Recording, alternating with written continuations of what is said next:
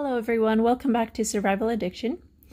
Today we are doing a knife review for WE Knives 704X. This is a custom knife that Battlbox actually sent in one of their boxes. But before we get started, go ahead and click the subscribe and like button and we'll get started. Alright, so this knife is $119.99 MSRP. It's a D2 blade and it's 3.5 inches with a 4.5 inch handle. Honestly, for a D2 blade, I think 119 is a bit much, but this is a WE knife. I honestly am kind of shocked that they didn't brand it as a Civivi knife, because that is their budget blade.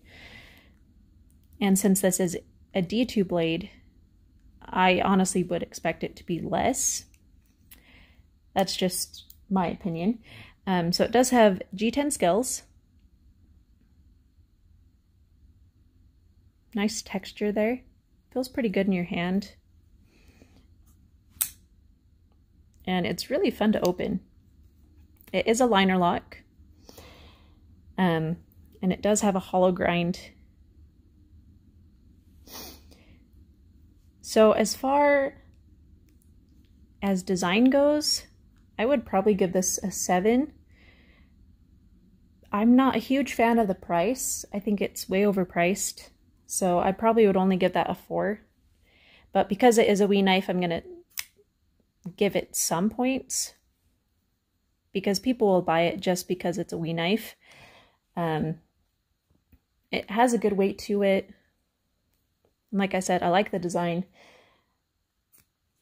Material-wise, I do like D2 a lot, and that's why I'm going to give it a 5. But for the price, I don't feel like it can really get many more points than that, just because it is overpriced. This is a very sharp knife. Let's see if I can give you a better look at it. Let's see if we can zoom in a bit more. Yeah, look at that. It's a nice knife, huh? So I do like this one a lot. I just am kind of annoyed that they market it as being worth so much. Just to give you an example of, I love that. I love opening it and closing it, really. It just is so comfy. So it feels pretty sharp. We'll give it a test. So I'm not even really doing like any pressure on this. Okay, so seems like it has a little bit of issues. It might need sharpened. Yeah, see, it went through really well on the first cut, but then it just started having issues. And I don't know if that's just because the paper is a little flimsy. Let's see if we can try it here. Yeah, it goes through pretty well on the paper that's a bit thicker. I'm sure that it just probably needs sharpened a little bit. But honestly, for a $100 knife, I'd expect it to be razor sharp without needing sharpening it at all. That's just my 2 cents. So if you are looking for a WE knife that isn't over $100, well, a lot over $100, like this is still like a $120 knife, so it still is over 100, but it's not like $200 to $400 like most of the WE knives. This might be an option for you if you're just looking for a WE knife to add to your collection because you don't have a WE knife yet, and you just have like a Civivi knife or something, which is technically part of WE knives. So the overall score would be 5.75, so it's about a 6 as far as score-wise. I kind of wish they had more variation with colors.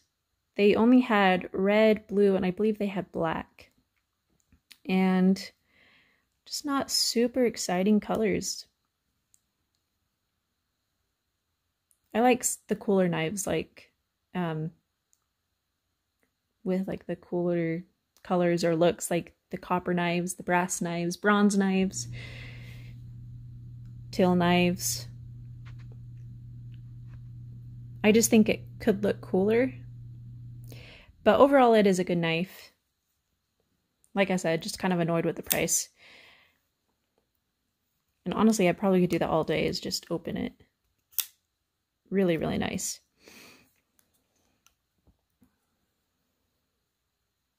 And it is centered really, really well. Let me see if I can